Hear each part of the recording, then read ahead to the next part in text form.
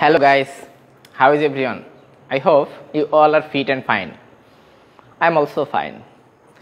Today's class, I am going to show you some different examples of making tag questions.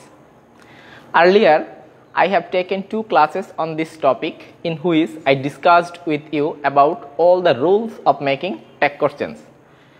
But yet, the students who did not watch that very classes, today's class hopefully for them will be very beneficial, and today's class they will get everything because I am going to show you the system or the technique of solving tag questions with rules as well. Before starting today's class, I would like to share you one thing which is very important, and you should remind this thing because at the time of making tag questions it will be beneficial for you. That is, in our regular life or in our everyday life, when do we use tag questions? Can you remember? In my previous classes, I told you that tag question is a grammatical structure in which assertive sentence, imperative sentence or exclamatory sentence is turned into a question. With this, you should remember this thing, this very important thing which I am going to tell you now. That is, in our regular life or in our daily life, when we are in conversation with someone or with our listeners, then we usually use it or use this structure or use tag questions. How? The speaker normally wants to get the support of his listener or listeners. In our regular life, when we are in a conversation, we want to, or the speaker wants to get support from his listener. This system or this type of sentences are called tag questions. For instance, or for example, he is brilliant or the man is brilliant. Isn't he? This is tag questions. This interrogative fragment is tag questions. Okay? So guys, let's go to get that very examples with rules. Fahim as well as his friends did it. As well as, I along with my parents went to market. Along with, you together with your friends will be present in the class. Here is remarkable, together with. Rini accompanied by her brothers has gone there. Accompanied by. খুব সহজে একটা জিনিস এখান থেকে মনে রাখতে হবে, সেটা হচ্ছে এই ফ্রেজগুলো দিয়ে যদি কোনো সাবজেক্টটা যুক্ত থাকে তাহলে এইটার প্রথম যে সাবজেক্টটা থাকবে সেই সাবজেক্টের প্রোনাউন কাউন্ট করে আমাদের ট্যাগ কোশ্চেনটা করতে হবে। Fahim as well has his friends did it, that means এটা একটা অ্যাফার্মেটিভ সেন্টেন্স। আমরা অক্সিলিয়ারি ভার্ব এখান থেকে নিব ডিড, অ্যাফার্মেটিভ এই জন্য আসবে এনটি। ডিডেন্ট আমরা বলেছি যে প্রথম সাবজেক্ট অনুযায়ী হবে, ফাহিমের প্রোনাউনটা হবে এখানে ডিডেন্ট হি। পরেরটা আছে I along with my parents, I along with my parents went to market. Auxiliary verb নাই, মূল ভার্ব পাস্ট ফর্মে আছে, এই জন্য এখান থেকে নিব আমরা ডিড। অ্যাফার্মেটিভ সেন্টেন্স এর জন্য নিব N T, didn't I, didn't I. You together with your friends will be present in the class. Together with আমরা এই সাবজেক্টটাকে নিব, তাহলে এখানে অক্সিলিয়ারি ভার্ব আছে উইল, উইলটা এটা নেগেটিভ করলে উইল নটটা হবে won't, won't you. Rini accompanied by her brothers has gone there. রিনিটার pronoun নিব, এখানে অক্সিলিয়ারি ভার্ব আছে হ্যাজ, অ্যাফার্মেটিভ বলে আসবে এনটি, তার মানে হয়ে যাচ্ছে hasn't she. Thank you very much, happy birthday to you, happy new year. এই তিনটা হচ্ছে উইশ। যদি ট্যাগ কোশ্চেনের ওইখানে যে সেন্টেন্স দেওয়া থাকবে বা প্রদত্ত সেন্টেন্স দিয়ে কোনো উইশ বুঝায় তাহলে এটা আমরা ডোন্ট আই লিখবো, বিকজ এর আগে আমরা সাবজেক্ট হিসাবে মনে করছি যে I thank you, I wish you happy birthday R I wish you happy new year, প্রত্যেকটা একই রকমই হবে। ডোন্ট আই, এই দুইটাও একই, এই দুইটাও একই। তারপরটা দেখি, all of you R concerned about this, many অথবা সাম of us waste our time, a few of them war responsible for this, none of them are coming to the party. এই যে of, যেটা আমরা বলেছিলাম আগে নিয়মের সময়, এই অফের পরে একটা অবজেক্টিভ ফর্ম আছে, all of, some of are many of, এই যে ইউটা আছে এখানে আস, এইগুলোর প্রোনাউন আমাদের ট্যাগ কোশ্চেনের সময় ব্যবহার করতে হবে। All of you R concern, তাহলে এটা অ্যাফার্মেটিভ, যেহেতু আমরা আর এর সাথে নিলাম এনটি, আরেন্ট, এই ইউটা চলে যাবে এখানে। At the same way, many or some of us West, মূল ভার্বের প্রেজেন্ট ফর্ম, অক্সিলিয়ারি ভার্ব নিব ডু, অ্যাফার্মেটিভ বলে এনটি, ডোন্ট, আস্টার, এখানে আসটা হয়ে যাবে উই, আসটা তো অবজেক্টিভ ফর্ম, এটা সাবজেক্টিভ ফর্মে নিয়ে আসবো, don't we. A few of them were responsible for this, a few of them were responsible for this, এই দেমটার জন্য নিতে হবে দে, আর ওয়ার আছে এটা হয়ে যাবে warrant they. None of them are coming to the party, none of them, এই দেমটার জন্য আসবে দে, কিন্তু না, এটা নেগেটিভ সেন্টেন্স, এর জন্য হবে আর দে, আর দে। ওকে, নেক্সট স্লাইডে চলে যাই। All that glitters is not gold, where there is a will there is a way, দুইটাই প্রবাদ বাক্য। তাহলে আমরা জানি যে প্রবাদ বাক্য যতগুলো থাকবে, প্রবাদ বাক্যের ট্যাগ কোশ্চেন করার সময় আমরা ইজেন্ট ইট লিখতে পারবো। আবার তাহলে এখানে all that glitters is not gold, এটা যদি লিখি যে isn't it, but where there is a will there is a way, আমরা ইজেন্ট দেয়ারও লিখতে পারবো, এটা ইজেন্ট ইটও হবে। আবার ইজেন্ট যদি আমি এটাকে লিখি ইজেন্ট দেয়ার, তবুও হবে ইজেন্ট দেয়ার অথবা ইজেন্ট ইট। ওকে, তারপর এটা একটু দেখি, it is I who am your teacher, it is you who R my students, it is she who has broken the glass, এটা রিলেটিভ প্রোনাউন দিয়ে করা হচ্ছে। তাহলে এই ধরনের সেন্টেন্সে এখানে আমরা কমপ্লেক্স সেন্টেন্সের একটা নিয়ম বলেছিলাম, ওই নিয়মটা এখানে মেঙ্গেল করা যাবে না। এই সেন্টেন্সগুলো হবে মূলত, মূল সাবজেক্টটা এখান থেকে আমরা বুঝতে পারছি যে it is I who am your teacher, এটা রিলেটিভ প্রোনাউন, এই আই এর পরেই কিন্তু অ্যাম বসছে, তাহলে আমাদের এই অক্সিলিয়ারি ভার্বটা এই সাবজেক্টটা নিতে হবে। তাহলে এটা কি হয়ে যাবে, অ্যাম নট, তো আমরা জানি যে অ্যাম নট হবে না কখনো, অ্যাম নটের পরিবর্তে আমরা এইন্ট অর আরেন্ট লিখতে পারবো, এখানে আমরা এইন্ট লিখতে পারবো, এইন্ট আই অথবা aren't I. It is you who R my students, এটা aren't you, aren't you. It is she who has broken the glass, hasn't she আসবে এখানে, হ্যাজেন্ট শি। ওকে, আমরা এখানে এই যে স্টার মার্কস দিয়ে আলাদা করেছি যে এর ভিতরে যে যতগুলো আছে এগুলো এক এক নিয়মে যাচ্ছে, মানে এক একটা রুলস অ্যাপ্লাই হচ্ছে এগুলোর মধ্যে। তাহলে এখানে একটু দেখি, I believe health is wealth, এখানে আছে মূলত এই যে I believe, I think, I feel, এগুলোর পরে যেটা থাকবে, যে ক্লজটা থাকবে, ওই ক্লজটা থেকেই সাবজেক্ট আর ভার্ব নিয়ে ট্যাগ কোশ্চেনটা বানাতে হবে। I believe health is wealth, তাহলে এটা হবে ইজেন্ট ইট, কমা আছে, ইজেন্ট ইট। কেন, হেলথের প্রোনাউন লিখছি এখানে ইট, আর ইজটা অ্যাফার্মেটিভ, মানে এখানে ইজ আছে এবং সেন্টেন্সটা অ্যাফার্মেটিভ, ইজের সাথে অক্সিলিয়ারি ভার্ব এনটি নিলাম, isn't it. I think you R right, I think you R right, এটা হবে আরেন্ট ইউ, আরেন্ট ইউ। তাহলে নিয়মটা হচ্ছে I believe, I think, I feel, এভাবে যদি কোনো সেন্টেন্স থাকে তাহলে এর পরের যে ক্লজটা থাকবে সেই ক্লজের সাবজেক্ট আর ভার্ব নিয়ে আমাদের ট্যাগ কোশ্চেনটা বানাতে হবে। বাট এরপরে যদি এরকম দ্যাট দিয়ে যুক্ত থাকে, আমরা আসছি এটাতে একটু পরে, I feel it is two cold today, এটা হবে ইজেন্ট ইট, ইজেন্ট ইট।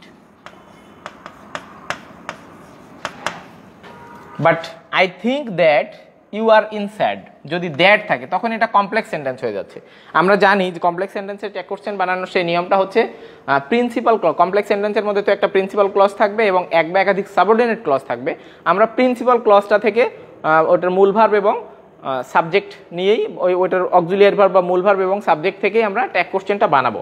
তাহলে এখানে আই থিঙ্ক দ্যাট, এখানে এই মূল ভার্ব আছে, এটা থেকে আসবে ডু, অ্যাফার্মেটিভ, এর জন্য আসবে ডোন্ট আই। ডু এর সাথে এনটি আসলো, অ্যাফার্মেটিভ এই জন্য don't I. Okay, I believe that health is wealth, এটাও একই রকম, don't I.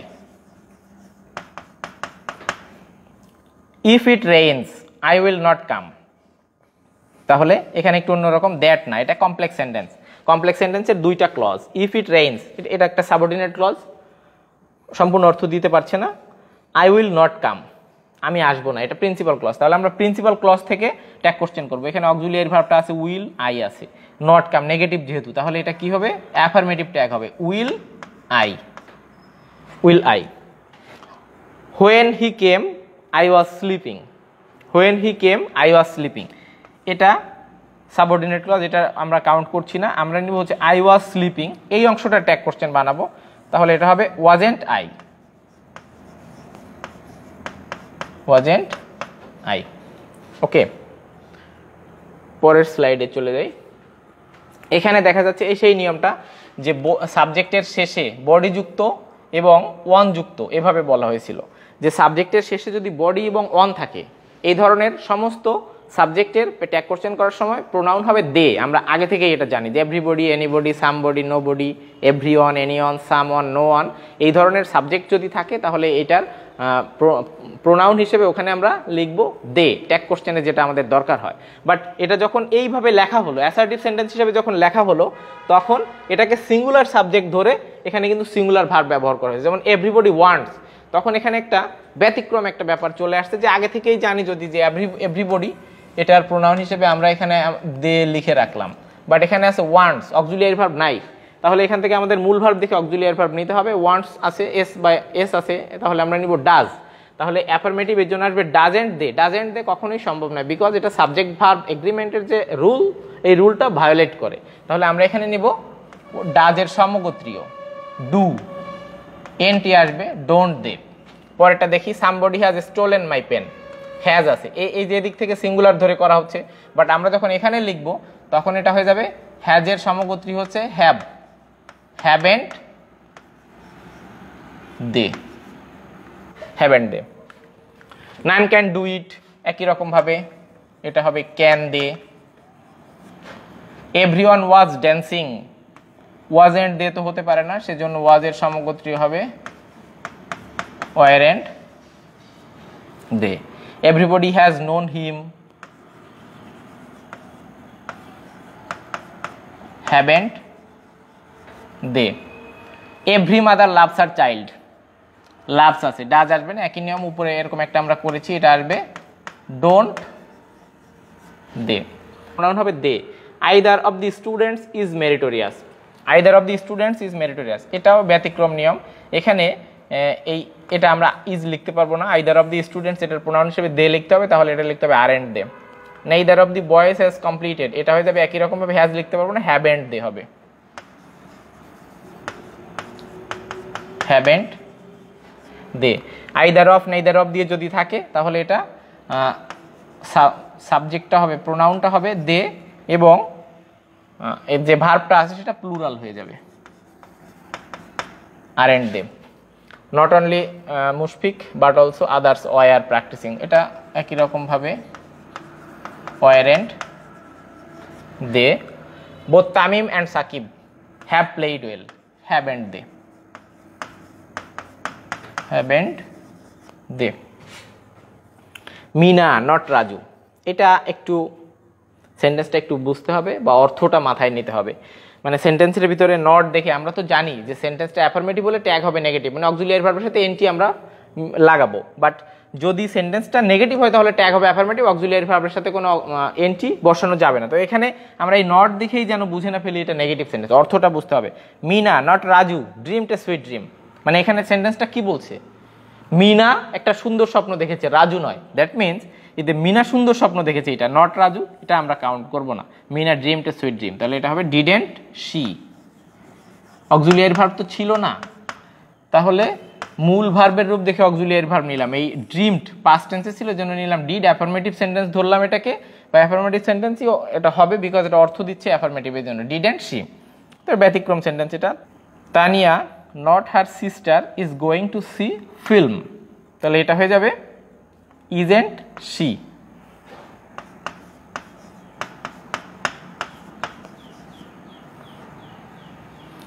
I not Abir, I not Abir am going to recite the poem, মানে আবির নয়, আমি কবিতাটি আবৃত্তি করতে যাচ্ছি, তাহলে এটা হয়ে যাবে am not তো হবে না, এটা হবে ain't বা aren't, ain't I অথবা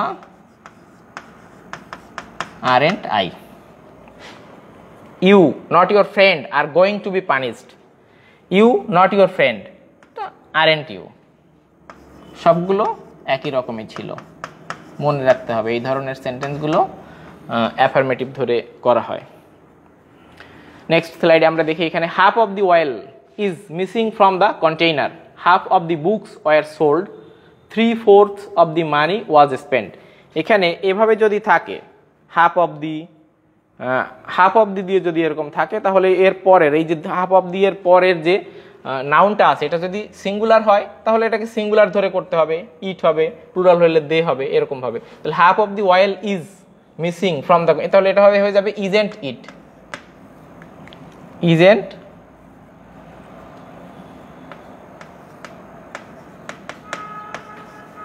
isn't it. Half of the books were sold, এটা হয়ে যাবে warrant they, warrant they. 3/4 of the money was spent, এটা হয়ে যাবে wasn't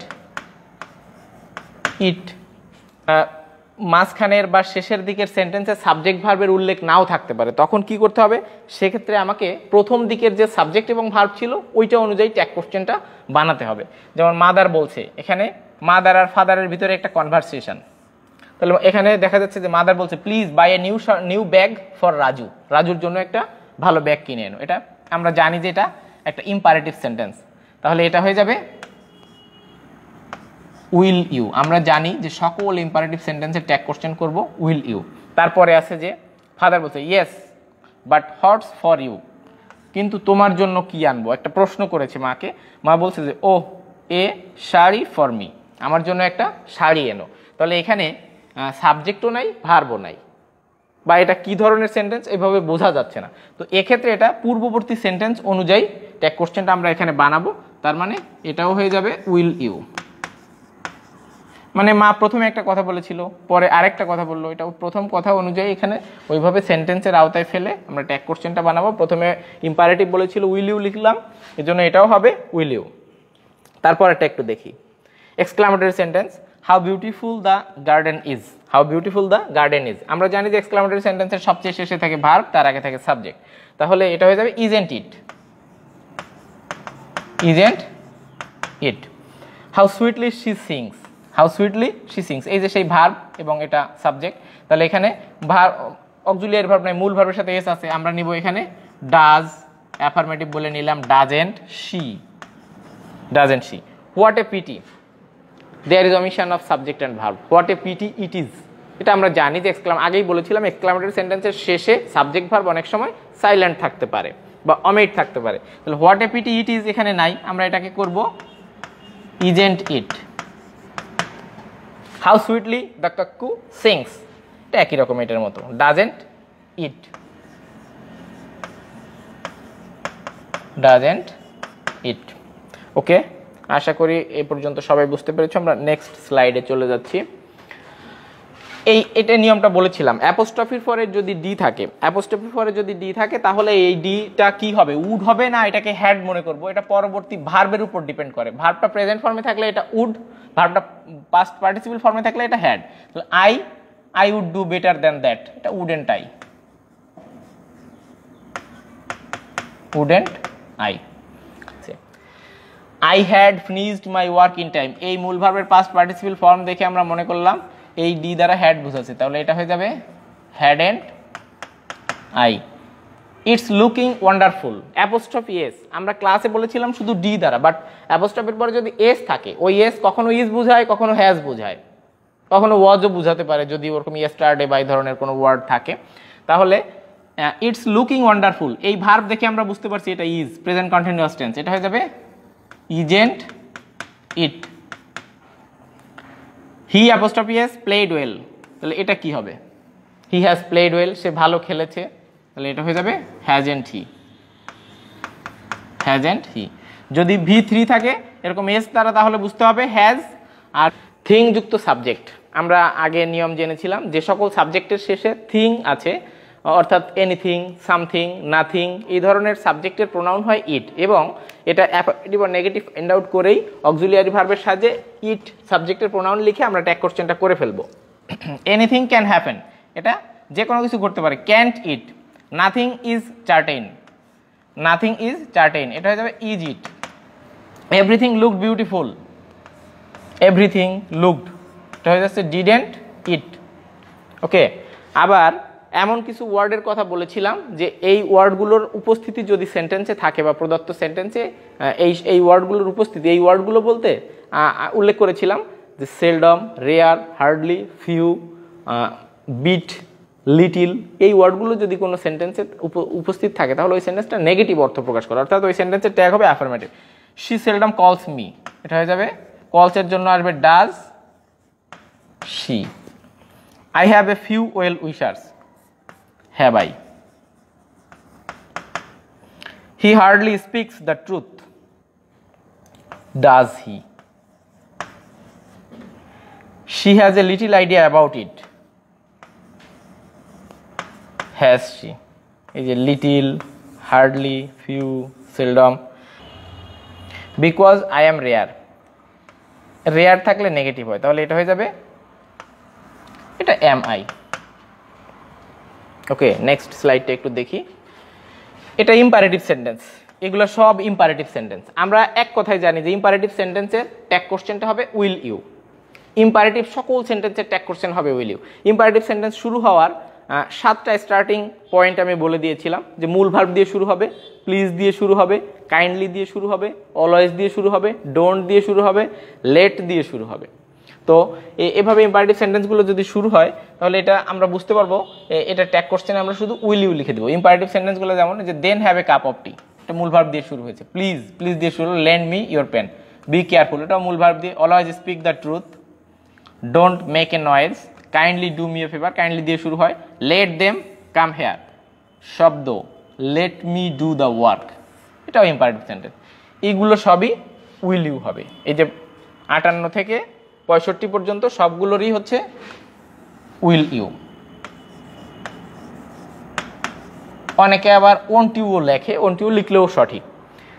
66কে বাদ রেখেছি আমরা, যদিও এটা ইম্পারেটিভ সেন্টেন্স, এটা ব্যতিক্রম। লেটস দিয়ে শুরু হওয়া ইম্পারেটিভ সেন্টেন্সগুলো ট্যাগ কোশ্চেন হবে শ্যাল উই, এটা ট্যাগ কোশ্চেনটা হবে শ্যাল উই। তারপরে দেখি এখানে দুইটা একটু ব্যতিক্রম, মানে সাবজেক্টটাই হচ্ছে একটা সাবঅর্ডিনেট ক্লজ, সাবজেক্টের সাবঅর্ডিনেট ক্লজ। এই ধরনের কমপ্লেক্স সেন্টেন্সের ট্যাগ কোশ্চেন হয় সাধারণত isn't it. Why you can't remember it is really very important, তাহলে এটা হয়ে যাবে isn't it. Why some people forget it is really A question, isn't it, এটা হচ্ছে ইজেন্ট ইট। এগুলো রেয়ার সেন্টেন্স। আমরা পরের স্লাইডে চলে যাই, এটাই আজকের লাস্ট স্লাইড। দেখি এইখানে যেগুলো যে সাবজেক্টগুলো দেখানো হয়েছে, যে আমরা জানি when we will make tag questions of any assertive sentence or imperative sentence or exclamatory sentence, we have to find out the subject. After that, auxiliary verb, and is that very sentence is affirmative or negative. তো subject recognising এর ক্ষেত্রে যে বিষয়গুলো থাকে সেগুলো আমরা এখানে add করেছি। এই এক্সাম্পলগুলোর মধ্যে দেখা যাবে যে সাবজেক্ট ফাইন্ড আউট করাটা একটু চিন্তা করতে হবে। দি brave deserve the fair, the brave subject, এটা ডিজার্ভ দি ফেয়ার, মানে এই সাবজেক্টটা সিঙ্গুলার আর প্লুরাল এটা আমি বুঝতে পারছি না। সাধারণত আমরা জানি যে সিঙ্গুলার সাবজেক্টের শেষে এস বাই এস থাকে না, প্লুরাল সাবজেক্টের শেষে এস বাই এস থাকে, কিন্তু এখানে এস বাই এস নেই, তারপরেও এখানে ডিজার্ভ দেওয়া মানে ভার্বের সাথে এস বাই এস নেই, এটা তার মানে বুঝতে হবে এটা প্লুরাল সাবজেক্ট। আবার দি আছে, আমরা জানি যে প্লুরাল সাবজেক্টের আগে দি বসে, যেটাকে কমন নাউন বলা হয়। দি ব্রেভ ডিজার্ভ দি ফেয়ার, এটা যদি সিঙ্গুলার হইতো তাহলে তো এখানে এস থাকতো, তাহলে এটা প্লুরাল। তাহলে এটা কি হয়ে যাবে, মূল ভার্বের এখান থেকে নিতে হবে ডু, অ্যাফার্মেটিভ বলে N T, don't, they. The rich are not always happy, এই অক্সিলিয়ারি ভার্ব দেখে বুঝতে পারছি এটা হবে আর দে। The news spread very fast. The news spread, the news, এই সাবজেক্টটা দেখে আমি এটাকে প্লুরাল মনে করব না, দি নিউজ এই শব্দটাই এরকম, শেষে এস, তাহলে সংবাদটা দ্রুত ছড়িয়ে পড়েছিল। স্প্রেড মানে ছড়িয়ে পড়া। মূল ভার্ব দেখে আমরা অক্সিলিয়ারি ভার্ব এখানে নেব, যেহেতু auxiliary verb, regular auxiliary verb এখানে নাই, তাহলে মূল ভার্ব দেখে অক্সিলিয়ারি ভার্ব নিতে হবে। স্প্রেডের জন্য আমরা এখানে কি নিব? ডিড আসবে, কারণ আমি জানি যে স্প্রেড যে ভার্বটা তিনটা রূপই এক, spread spread spread, conjugation of ভার্বের যে মানে ভার্বের যে রূপটা, present form, past form, past participle form, এই স্প্রেড স্প্রেড স্প্রেড, এর জন্য এটা ডিড। যদি এটা প্রেজেন্ট হইতো তাহলে এটার সাথে এস থাকতো, এখান থেকে এখানে এস নাই দেখে আমি বুঝছি যে এটা পাস্ট ফর্মে আছে, এই জন্য নিলাম ডিড। এনটি নিলাম অ্যাফার্মেটিভ সেন্টেন্সের জন্য ডিডেন্ট। দ্য নিউজের pronoun it, didn't it. Fire Burns, ছোট একটা সেন্টেন্স, ফায়ার এটাই সাবজেক্ট, এটা verb, doesn't it, doesn't it. The moon is loved by all. The moon, আমরা জানি যে দি মুন অর চাঁদের প্রোনাউন হচ্ছে শি, তাহলে এটা হয়ে যাবে ইজেন্ট শি। তারপর এটা আছে to do the best, to do the best এটাই হচ্ছে সাবজেক্ট, তাহলে to do the best is my habit, isn't it. Affirmative sentence N T নিতে হবে, isn't it. Reading book, reading book is my hobby, reading বুকটা subject, ইজটা main verb, তাহলে এটা হয়ে যাবে isn't it. Titanic is the biggest ship of the world. Titanic, টাইটানিকটাকে এখানে subject হিসেবে নেওয়া হলো, কারণ আমরা জানি যে জাহাজের নামের নাম যদি সাবজেক্ট হিসেবে থাকে কোনো জাহাজের নাম, তাহলে এটার প্রোনাউন হবে she. Titanic is the biggest ship of the world, এটা হয়ে যাবে isn't she. The news shocked me a লট, এটা ডিডেন্ট ইট, শকড আছে, ডিডেন্ট ইট। শব্দ let me do the work, একটু আগে আমরা ইম্পারেটিভ সেন্টেন্সের ওখানে একটা সেন্টেন্স দেখেছিলাম শব্দ, তারপর এখানে কমা ছিল, let me do the work at last, এখানে আছে অ্যাট লাস্ট, এখানে কমা নাই। একটু আগের সেন্টেন্সটাতে এখানে কমা ছিল, কমার পরে যেটুকু ছিল ওটা ইম্পারেটিভ সেন্টেন্স ধরে ওটাকে আমরা উইল ইউ করেছিলাম, বাট এখানে কমা নাই মানে এটা হচ্ছে সেন্টেন্সের সাবজেক্ট, এবং let me do the work at last এটা পাস্ট ইনডেফিনিট টেন্সে আছে, তাহলে এখানে এটাই হয়ে যাবে অক্সিলিয়ারি ভার্ব, যেহেতু নাই এইটাকে মূল ভার্ব ধরে এখান থেকে হয়ে যাবে অক্সিলিয়ারি ভার্ব নিব ডিড, এর সাথে আসবে N T, didn't he. She hurt me a লট, এই যে হার্ট, একটু আগে যে ভার্বটা আমরা দেখলাম ওই যে দ্য নিউজ স্প্রেড, এই স্প্রেডের মতো হার্টও তিনটা রূপই এক, বোঝা যাবে না যে এটা প্রেজেন্ট ফর্ম না past form. Third person singular সাবজেক্টের পরে বসছে কিন্তু এস বা ইএস সাথে নাই, তার মানে বুঝতে হবে এটা পাস্ট ফর্ম, এর জন্য আসবে ডিডেন্ট শি, এটা আমরা লিখবো ডিডেন্ট শি। তারপর আছে ইয়েট আই অ্যাম হ্যাপি, এটা কাউন্টেবল না, আই অ্যাম হ্যাপি এটা হয়ে যাবে আরএন্ট আই বা এইন্ট আই। আমরা মোট 80 সেন্টেন্সেসের এর টেক কোশ্চেন তৈরি করলাম, এর ভিতরেই এর আগের ক্লাসে যত নিয়ম আলোচনা হয়েছিল এবং টেক কোশ্চেনের যত খুঁটিনাটি নিয়ম আছে সবগুলো এই এক্সাম্পলগুলোর ভিতরে এটা কভার করা হয়েছে। আমি আশা করছি যে যারা টেক কোশ্চেনের এই ক্লাসটা দেখেছো তারা এখন শুধু একটু নিজেরা প্র্যাকটিস করলেই হবে, বোর্ড কোশ্চেন থেকে বা অন্য কোথাও থেকে একটু প্র্যাকটিস করলেই টেক কোশ্চেনের আর কোনো অসুবিধা থাকবে না। ওকে, ভালো থাকো, সি ইউ অল।